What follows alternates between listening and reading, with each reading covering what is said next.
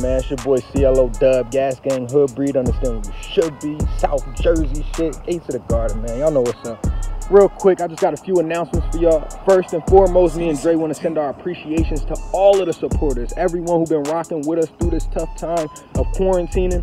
You know what I mean? It's new to all of us, but we truly appreciate everybody supporting and still rocking with us. Y'all didn't fade on us at all. It's truly a blessing for us, you know what I mean?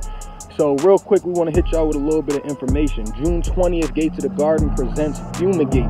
This is our first event back, but we are still dealing with social distancing and quarantine.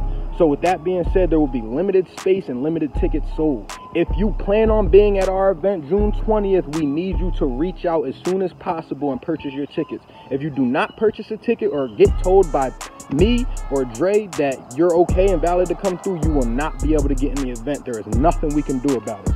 We have a capacity limit, and that's that. We're not releasing the location for that reason and that purpose solely. So if you want a ticket or you plan on being there, reach out to us. We'll get you locked in, first come, first serve. Again, we appreciate all of y'all. And if you cannot make it due to any reasons whatsoever, or you just not ready to come out yet, you can order the pay-per-view. You know how we do. It's on gatetothegarden.cling.com.